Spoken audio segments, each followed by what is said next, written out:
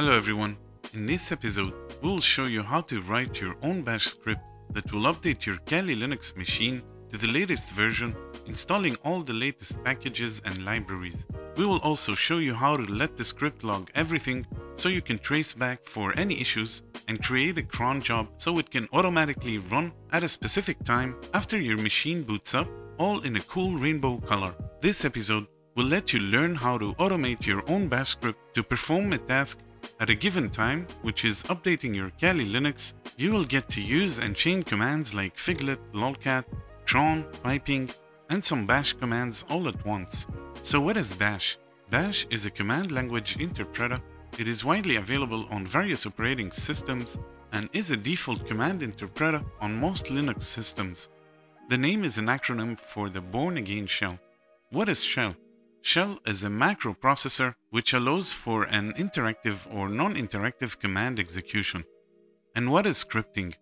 Scripting allows for an automatic commands execution that would otherwise be executed interactively one by one.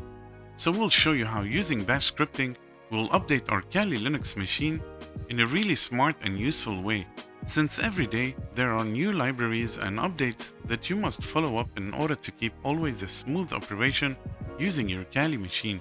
So the first thing we'll look at is create a shell script for the Linux update. The second thing we'll look at is schedule cron jobs for updating the script. And the third thing we'll look at is set a function to autosave logs. So let's jump in. So as you can see, we're going to start by creating a script. We're going to call it kaliupdate.sh.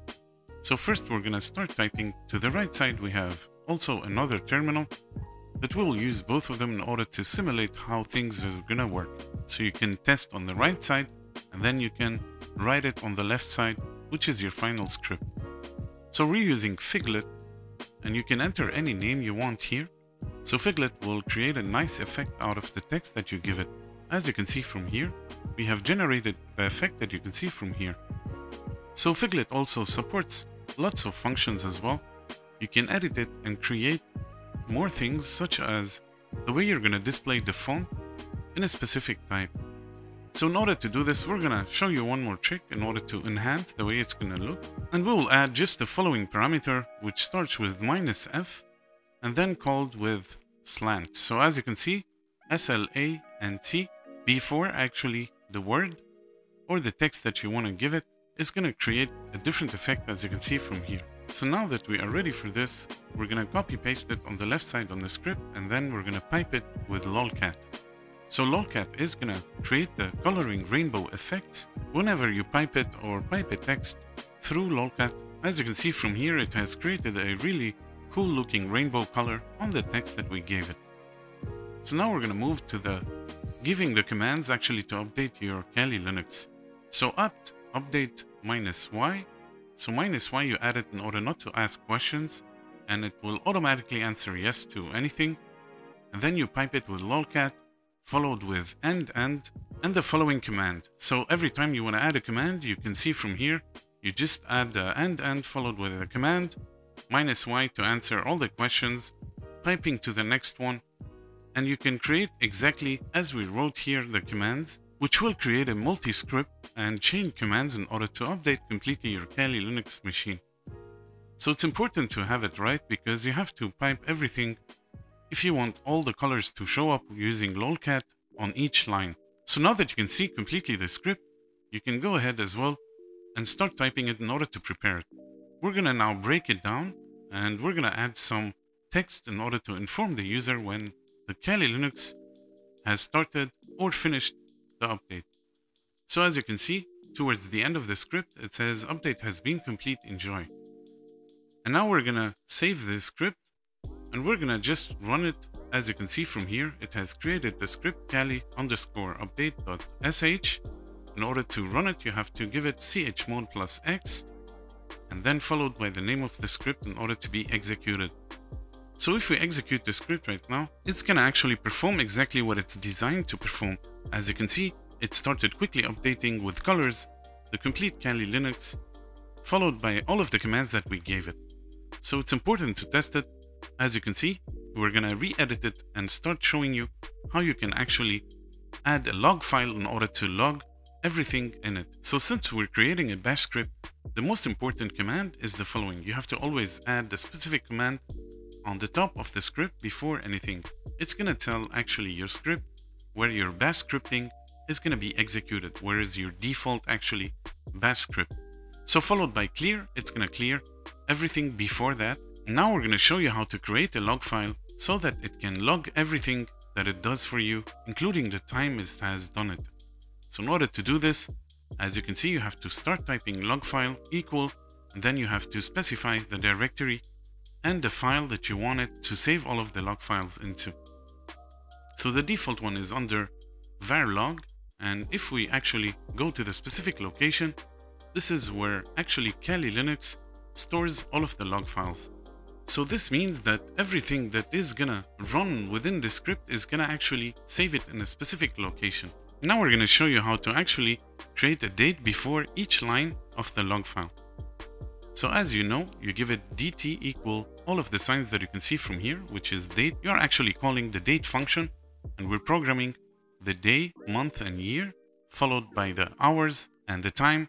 And this will actually log every time that it's gonna be updating one line, as you're gonna see later on. So now that we finished creating the function of date, we're gonna create an echo -o, as you will see from here, and we're gonna log the user, which is the user that is gonna run the script, followed by the text Kali update, and then we're gonna save everything into the log file that we will create. So this means that we are defining every time a log is gonna take place, the name of the user that is using it, and it's gonna save everything in a log file that we created. This is why we have created the $sign. So echo with empty brackets, as you can see from here, is gonna just create a space. Before actually running the figlet, we're gonna create a user-friendly notification informing the user that it's updating Kali Linux, please wait. So now that we have the structure of the code, we've also set up the log file where it needs to save. We also have added the dating structure. We're gonna break down the commands and log each one separately. In order to do this, we're gonna pipe everything, and we're gonna use another command called t-a, and then we're gonna give it the log file that we have created earlier. So just like this, we're gonna break each command down, and we're gonna do the same for each one. This means every line is gonna be logged in the log file using t. So to understand what's going on, first it's starting with update -y. It's gonna accept all of the questions. Then it's piping into lolcat, which is gonna create the rainbow color effect, followed with double and sign, and then another pipe, followed by t command -a to log everything into the log file that we created. So technically, this little bash script code is gonna update everything, and at the same time, it's gonna log every command, all of the status, at the time that it has done it. So this is really great because now we are chaining commands. We have also understood how to break down the code, as you can see from here. We've set a date, and everything should look great until the time that we're gonna test it so that we can make sure that everything is working as programmed. So you feel free as well to modify it and add some of the other things. This is the structure of the bash script that is gonna perform all of the updates for you, and it's gonna log everything into a log file in the directory that we gave it. So this looks really complete now, and we're gonna test it, and we're gonna also show you if it's gonna log everything that we've done. So make sure to fix this command here, which is apt autoclean before autoclean in order to run correctly. So everything now looks ready. We're gonna save the script and we're gonna run it, and we're gonna show you if it's gonna create the log file that we just created. So as you can see, each line, it's showing you the colors using lolcat. There is actually nothing that is showing from the log file, but it has automatically created it in the background. In order to show you this, we have actually opened the log file, and you've seen all of the log that took place. So this was really great, and we're going to create now a cron job in order to create a specific timing of when we want it to run. So using the cron tab command, which is very known in Linux, we're going to give it every 30 minutes, and we're going to specify exactly when we want the script to be loaded. So this is very easy, and if you know cron tab, we've just added the specific script. It's going to be running every 30 minutes. Make sure to restart the specific service for the cron, which is going to allow for the rule that we created to take place. So let's say you're rebooting your machine, and as soon as you reboot it, as you noticed, we had created the value 30. Now we're gonna tail the log file, which is the log file of the Kali update that we created. So tailing allows you to look real time whenever a file is taking or dumping a log. It's gonna show you in real time below.